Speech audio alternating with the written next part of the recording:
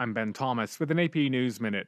A large storm system is marching eastward, possible tornadoes hitting Texas, Louisiana, and Kentucky. Thousands left without power, and at least 3 deaths have been reported.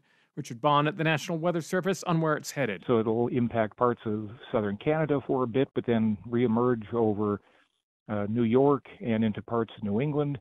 Same sort of thing with combination of heavy snowfall rates exceeding an inch per hour with strong winds could lead to blowing and drifting, producing limited visibility and difficult travel. In mountain communities of Southern California's San Bernardino County, some stranded residents could be stuck for another week.